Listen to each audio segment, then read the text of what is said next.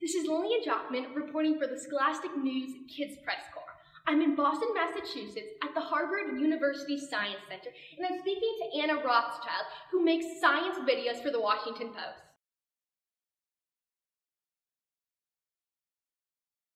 Right, so I call myself a science journalist or a science communicator.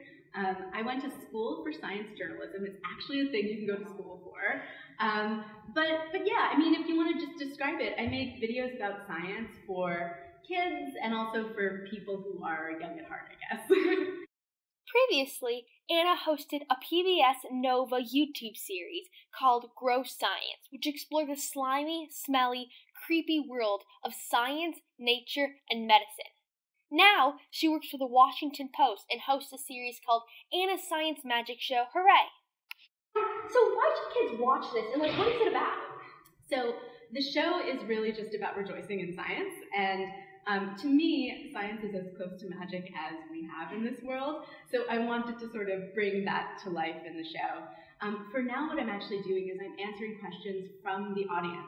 So I really want kids to send me their questions so I can actually speak directly to them. And I think that's the biggest reason to watch the show, because I'll actually answer your question. Okay.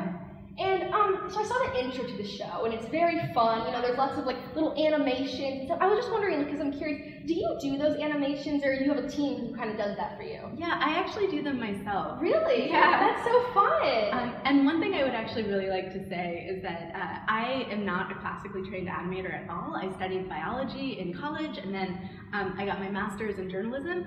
But I really wanted to tell stories that would take me to places where I just couldn't go, you know? Right. And so if I wanted to tell a story about a crazy fish that lived in Hawaii, I needed to figure out a way to tell that story without actually getting a plane ticket to Hawaii.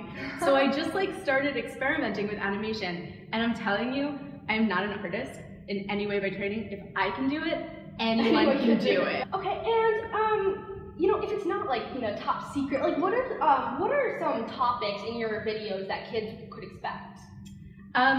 Really, for this show, it is anything is up for grabs. I will say, I did used to make a show called Gross Science, and since that topic is still very dear to my heart, I promise you that there will still be quite a lot of gross, slimy, disgusting stuff in the show as well, but also some non-gross. Just a warning, everybody. So, you know, what were you like as a kid? You know, you said you did gross science. Were you the type of kid who'd pick up a worm and to show everybody, or did that really come later on?